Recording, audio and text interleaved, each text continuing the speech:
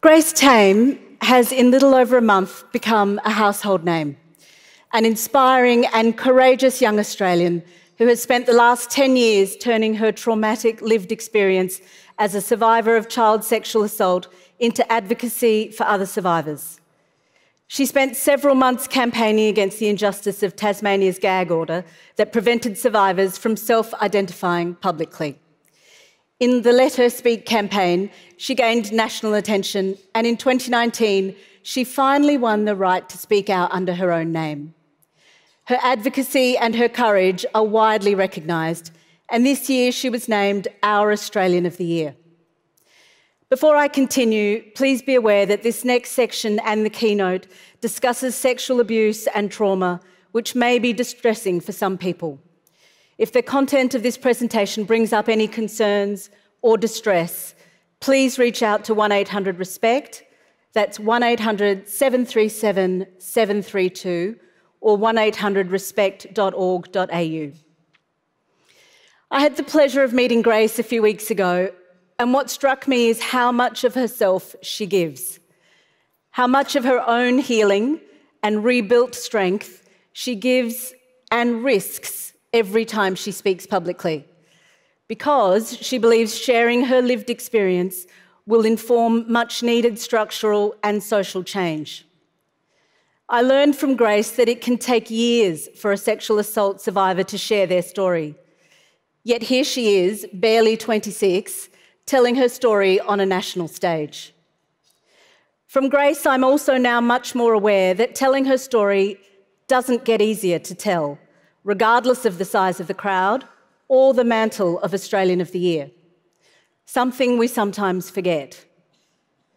Grace's call to action has consistently been to ask us if we're listening, asking us to stand with her and other survivors in solidarity, asking us to show some understanding of what it takes to share lived experiences like hers. Now, it's customary for an audience to stand at the end of a keynote speech, a sign of respect for the story and the storytelling. In a few moments, I'd like to ask those of us in Sydney, and if you feel inclined around the rest of the country, to stand as a collective, and in doing so, recognise the enormous courage and the extraordinary impact one person can have to break the culture of silence. Grace consistently calls for Australia to make some noise.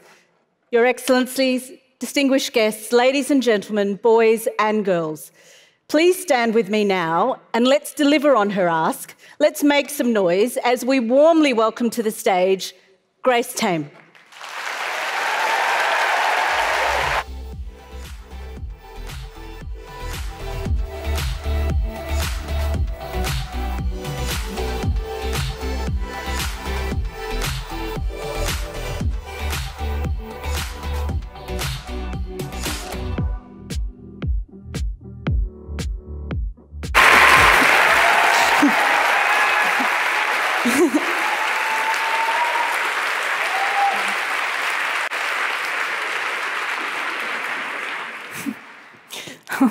Well, thank you all, and thank you, Sunita, for that very generous introduction. It's an honour to be here. And this year's International Women's Day theme could not be more fitting. It could not be more true. Women lead. At this year's Australian of the Year honours, I was named one of the 4 recipients, and all of us are women. Leaders, each representing a completely different cause and from a completely different background. I need not restate our global history of gender inequality, nor the remarkable leadership women have shown in the face of innumerable challenges to overcome oppression. And I need not remind us all that there is still so much work to be done. Widespread change is happening very quickly right now, and as such, we must be adaptable, a defining trait in female leaders the world over. Throughout history, women have challenged the false notion that showing strength and admitting weakness are mutually exclusive practices. A leader knows their strengths as well as their weaknesses and is empowered by both equally. Truly, one of the most important components of leadership is embracing vulnerability, embracing humanity, our shared truth. And that's it, our truth. Our truth is our power. Every single one of us is a leader because every single one of us has a truth, a story with unique potential to create change. A leader does not stand above the rest. A leader stands alongside their fellow champions, prepared to take direction as well as provide it, to listen, to encourage, and to unite. A leader's fearlessness is not so much an absence of fear as a refusal to let it stop them from moving forward. Indeed, it is through facing my greatest fears and witnessing and empowering others to do the same that I got here. Most of you already know my story, but let me take you back a little further. In April of 2010, I was battling severe anorexia, and truth be told, I still am. This illness had nearly taken my life the year prior and seen me hospitalized twice, bedridden and tube-fed, deemed on the verge of heart failure.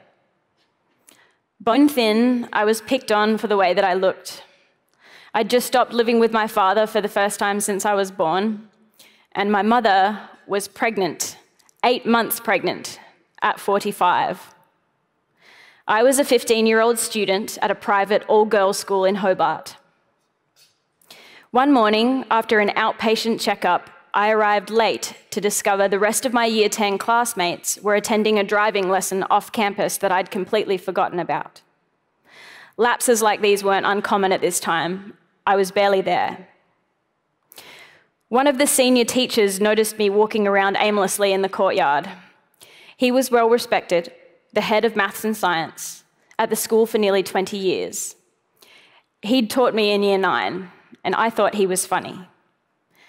He told me he had a free period and asked if I'd come and chat with him in his office. He asked me about my illness. I talked, he listened.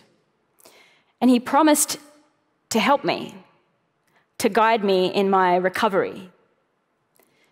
Then, over a period of months, he built my trust to a point where I felt safe sharing my fears and past trauma that underpinned my illness, like my experience of being sexually abused as a 6-year-old by an older child who told me to go into a closet and undress before molesting me. The teacher gave me a key to his office, where there was always music playing, and it was always the same music, Simon and Garfunkel.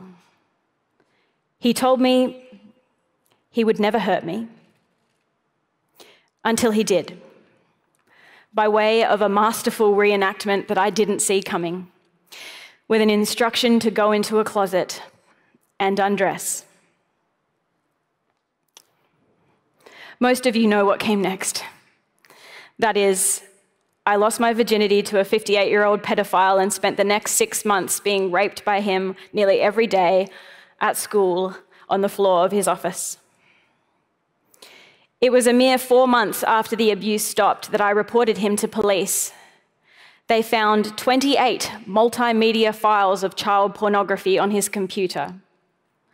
But as per the lasting impact of intense and manipulative grooming, I effectively defended him in my statement. Still only 16 then, I was terrified that he would find out I'd betrayed him and that he would kill me. He was sentenced to 2 years and 10 months in jail for maintaining a sexual relationship with a person under the age of 17. Repairing myself in the aftermath of all of this was certainly not a simple, linear undertaking. For every step forward, there were steps back, steps to the side, and some steps almost off the edge. I saw counselor after counselor. I abused drugs. I drank.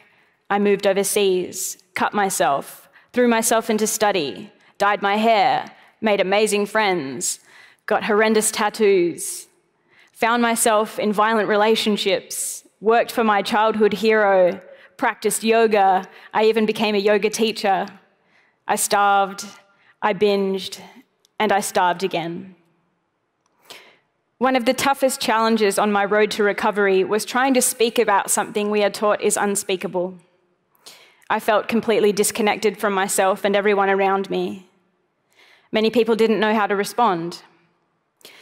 That said, the ones who listened, the ones who were eager to understand even when they couldn't, made all the difference. But still, doubt lingers. How could I have been so stupid as to not see what this man was doing from the outset? Was it my fault? Should I have known it was a lie when he said he'd learned more from me than any of his other students?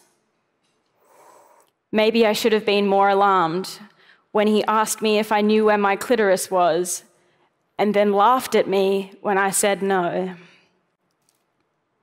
It was when he was released after serving only 19 months for abusing me almost every day, maintaining a sexual relationship with me as a 15-year-old, and then spoke freely on Facebook and to the media about how awesome and enviable it was, that I realized we had everything around the wrong way. Add the fact that this man was awarded a federally funded PhD scholarship at the only university in my home state while my mother was studying there. My mother, who hadn't had the opportunity to do so growing up. She soon dropped out because of his presence, but he remained. And in fact, he was put into student accommodation with fresh 17 and 18-year-old undergraduates. And despite multiple reports to police by fellow students of his predatory behavior, and despite once again being convicted and jailed for his vulgar public comments during his PhD tenure, he was eventually awarded a doctorate. After all this, it became quite obvious to me why child sexual abuse remains ubiquitous in our society. Because while predators retain the power to get exactly what they want, the power to feign remorse, the power to objectify their targets, it is the innocent, survivors and bystanders alike, who are burdened by shame-induced silence. In 2017, I reached out to groundbreaking freelance journalist and fellow survivor, my dear friend, Nina Fennell, with a view to share my story publicly under my own name, to raise awareness and educate others about the prolonged psychological manipulation that belies abuse. Yet, after months of recounting re-traumatizing details, tirelessly transposed by Nina, we discovered we were barred from sharing them by Section 194K of Tasmania's Evidence Act, which made it illegal for survivors of child sexual abuse to be identified in the media, even after turning 18, even with their consent. Using my case as the foundation, Nina created the Let Her Speak campaign to reform this law. We were then joined by 16 other brave survivors who lent their stories to the cause, and I thank them all. The law was officially changed in April last year, almost 10 years to the day from the beginning of my story. It is so important for our nation, for the whole world in fact, to listen to survivors' stories. Whilst they are disturbing to hear, and the reality of what goes on behind closed doors is more so. And the more details we omit for fear of disturbance, the more we soften these crimes, the more we shield perpetrators from the shame that is resultantly misdirected towards survivors. When we share, we heal, we reconnect, and we grow, both as individuals and as a united collective. History, lived experience, the whole truth, unsanitized, and unedited, is our greatest learning resource. It is what leads social and structural change. The upshot of allowing predators a voice but not survivors encourages their criminal behavior. Through working with Nina, finally winning the right to speak, and talking with fellow campaign leaders and countless other women and men who have since come forward, it has become clear that there is the potential to do so much more to support survivors to thrive in life beyond their trauma, and more so, to end child sexual abuse. It is my mission to do so, and it begins right now. As a fortunate nation, we have a particular obligation to protect our most vulnerable, our innocent children, and especially those who face further challenges due to circumstance or being part of a minority group or geographical location. And there are 3 key areas we can focus on to achieve this. Number 1 is how we lead, invite, listen, and accept the conversation and lived experience of survivors of sexual abuse. You've heard me say it before, it all begins with conversation. Number 2 is what we do to expand our understanding of this heinous crime, in particular the grooming process, through both formal and informal education. Number 3 is how we provide a consistent national framework that supports survivors and their loved ones, not just in their recovery, but also with policies that disempower and deter predators from action. So, what is it that we must do? First and foremost, let's keep talking about it. It's that simple. Let's start by opening up. It's up to us as a community, as a country, to create a space and lead a national movement where survivors feel supported and free to share their truths. Let's lead a paradigm shift of shame away from those who have been abused and onto abusive behavior. Let's share the platform to remind all survivors that their individual voice matters amongst the collective. Every story is imbued with unique, catalytic, educative potential that can only be told by its subject. Let us genuinely listen, actively, without judgment and without advice, to demonstrate empathy and reassure that it is, and never was, our fault. Remember, though, there is a difference between interrogation and listening to inquire and learn from experience. We are all human beings, and as such, we build connection through communication. On average, it takes 23.9 years for survivors of child sexual abuse to be able to speak about their experience. Such is the success of predators at instilling fear and self-doubt in the minds of their targets.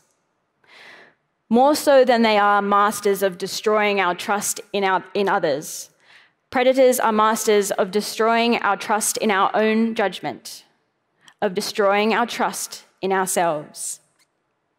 Such is the power of shame. A power, though, that is no match for love. When I disclosed my abuse to another of my teachers, Dr. William Simon, his absolute belief in me was the only assurance I needed to tell the police. It helped me recover a little of my lost faith in humanity. Also, to have been heard and accepted by a male teacher after being abused by a male teacher challenged the false ideology that this is a gendered issue on which men are unwelcome to participate. We're all in this together. Just as the impacts of sexual abuse are borne by all of us, so too are solutions born of all of us. This issue is far too important to be politicized. Predators capitalize when we fight amongst ourselves and pull focus away from their criminal behavior. There isn't a single rigid solution. Solutions will naturally come in due course by allowing and enabling voices to be heard. Certainly, talking about child sexual abuse won't eradicate it, but we can't fix a problem we don't discuss. And so it begins with conversation. Raw conversation. To learn from lived experience, to heal. Raw conversation to learn about the lasting trauma to heal. Raw conversation. I have often said that the trauma doesn't end when the abuse itself does.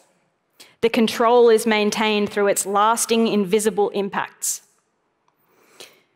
I have scar tissue on the inside of my body, and so too will the psychological damage last a lifetime. Indeed, he taught me to hate my very womanhood, not only because he wanted me for my child's body, or because of the way that he spoke about other women, but because of what he did to me when my body was at the mercy of its female biology. As an anorexic 15-year-old, I'd only had a handful of periods before the abuse began. I was still learning to manage and understand them. To him, they meant more pleasure. Undeterred by the thought of the pain I was in, he raped me incessantly during these times because he didn't have to wear a condom. And that felt better to him. Of course, he did put a towel down to protect the carpet. I became terrified of having my period. And to this day, my association with it is founded on those traumatic memories stored permanently in my cells and in my mind. Much as for the longest time, I didn't want to run because of him. I was in my sports uniform the first time he succeeded in penetrating me. He'd tried before, but my body rejected him through trauma-induced contractions. But in the afternoon, on the day of the school athletics carnival in August 2010, he forced his way in regardless. He was telling me he couldn't believe the amount of cellulite he could see on the girls racing at the track. As many of you know, I have rediscovered my love of running. 2 years ago, I started training and competing at an elite level. But as such, 2 years ago, I also stopped menstruating. Running had given me back a child's body. So although I regained something lost during the abuse, it came at the expense of another. My doctors warned this could affect my chances of having children. So it is with a mixture of relief, pain, irony, but ultimately triumph that I share with you today the fact that on Monday, 1 week to the day from International Women's Day, my period came back.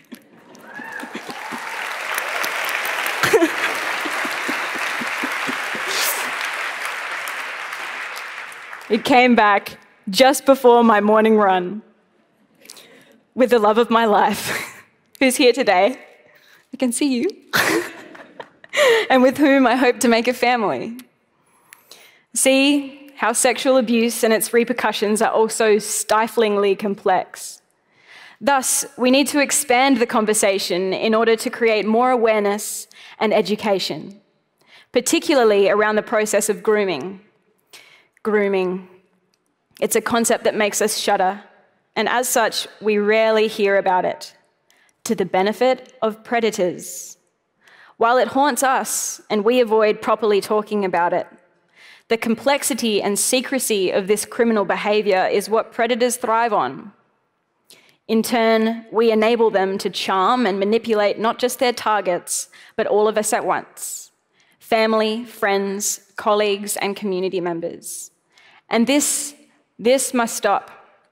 Our discomfort, our fear, and the resulting ignorance needs to stop giving perpetrators the protection, power, and confidence that allows them to operate.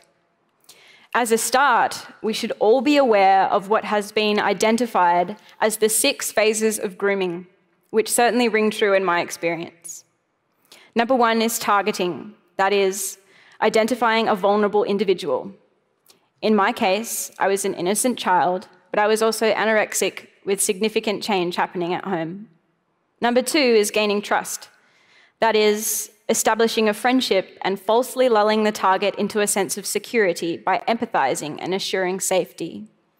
For me, that was what I thought was listening to my challenges, empathizing with my situation, and providing me a safe space when I needed it. Number 3 is filling a need. That is, playing the person that fills the gap in the target's mental and emotional support. In my case, although I was surrounded by an incredibly attentive family and team of medical professionals, most of their support came in the form of tough love. The teacher thus assumed the role of sympathizer, telling me everything I wanted to hear. Number 4 is isolating. That is, driving wedges between the target and their genuine supporters. This involves pushing certain people away, but exploiting others. I remember studying the film Iron-Jawed Angels that year in history. In one of the scenes, the main character is force-fed, much like I had been. Aware of my distress upon seeing this, my history teacher quietly led me out of the classroom. And although I said nothing, she took me to his office, where she left me with him, panicked, in tears. It wasn't until many years later that I questioned why she and other staff would take me to him when I was upset. Staff he privately mocked and referred to as the Menopausal Virgins Club. Did he tell them to do so? He must have done. Number 5 is sexualizing. That is, gradually introducing sexual content so as to normalize it. In my case, in conjunction with explicit conversation, I was carefully exposed to material that glorified relationships between characters with significant age differences. There was one particular film he made me watch called The Prime of Miss Jean Brodie, the last line of which is, "Give me a girl at an impressionable age, and she is mine for life." And remember how I said Simon and Garfunkel was always playing? Well, their music was the soundtrack to The Graduate. He made me watch that too. And thus, both literally and figuratively, it was the sound of silence that underscored my experience of pedophilic abuse, haunting and unending. You know the lyrics. The vision that was planted in my brain still remains within the sound of silence. Number 6 is maintaining control. That is, striking a perfect balance between causing pain and providing relief from that pain, to condition the target to feel guilt at the thought of exposing a person who appears to care for them. By way of physical intimidation combined with veiled threats, abusers scare you into silent submission. At over 6 foot, he towered above me. He once told me a story about a friend of his who sought revenge on a woman by digging her eyes out with a spoon. He told me he'd killed people as a soldier. He'd also sit outside on my street at night in his car to watch me undress through the window. I was already embarrassed by my changing shape as a young teenager in eating disorder recovery. I remember standing naked behind his desk after he had just raped me on the floor and asking him if he thought I was fat. He looked me up and down and he said, "Well, you could do with some more exercise," like I was a dog. But he also told me I was beautiful. It's ugly, it's complicated, but as we talk more about sexual abuse, our lived experiences and what we know, our understanding of this premeditated evil will continue to develop. We need to warn our children, age appropriately of course, of the signs and characteristic behaviours, whilst educating how to report it, should it happen to them or those around them. We need to lead them and remind them that they too are leaders. And finally, we need structural change. We need to challenge our current national systems in pursuit of ones that support and protect survivors, and ones that deal with crimes in proportion to their severity.